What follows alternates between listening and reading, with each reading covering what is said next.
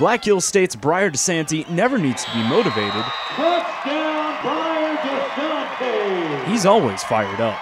Most times I have to kind of calm him down a little bit. He gets too competitive, whether it be in practice, whether it be in a drill, whether it be in a game. When it comes to the games, he's the heartbeat of the Jacket offense. And in this case, it's the smallest player who's capable of making the biggest plays. The more times you can get the ball in his hands, the better off you are.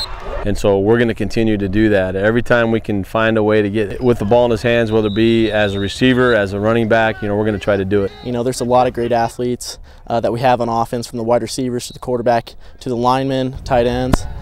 So they kind of open up stuff, and it just works out well. It certainly has. The senior-to-be helped BH finish 2012 with 3 straight wins and plenty of momentum heading into year 2 of RMAC play. Building up that confidence leading into spring ball. First year with the offense is done, we're on to the second year. So things are really starting to click now, and everyone's starting to mesh together.